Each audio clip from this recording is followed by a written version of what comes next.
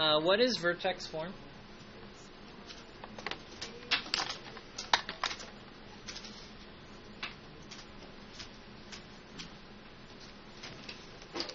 And Dana, what is our H value?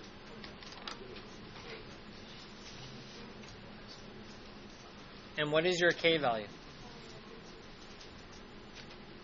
So what rule did you write?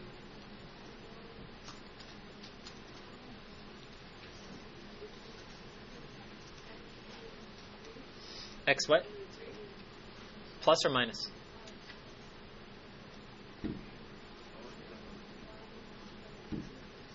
Y. Class, show me your thumbs. Up or down? That is correct. So if you need to add this on your formula sheet, the rule that you're creating is really this. X plus H, Y plus K. So we talked about you don't have to have a table of values, so we just did our fill in the blank with the rule. And our parent function has the order pairs. If you put in a 1, you get 1 squared is 1, 2 squared is 4. But now what we're doing is we're adding those values, right?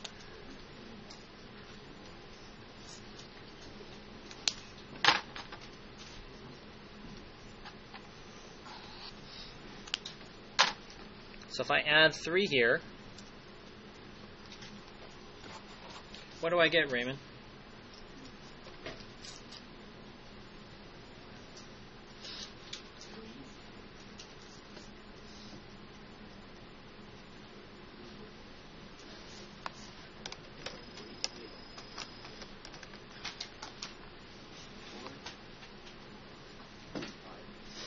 Correct. And then if I put the minus 2 here,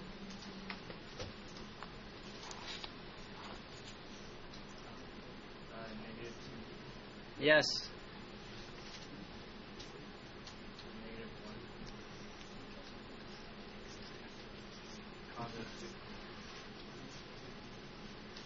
And positive 2? Alright, so let's go ahead and graph this.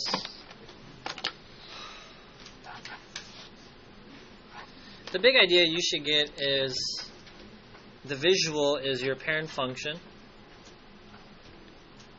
And class, what does a plus 3 mean? Right or left? Right 3. And what does a negative 2 mean on the y-axis? Down 2.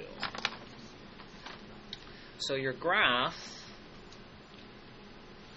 if you're going right 3 units, down 2, should look something like this. Really, you only need one graph. It's just, I'm trying to show you that from the vertex here, you're going right 3 units, and then down 2. I should color code that. You're going right 3, and then our purple is down 2. So basically all you're doing there is applying a rule, and you're basically just translating a function.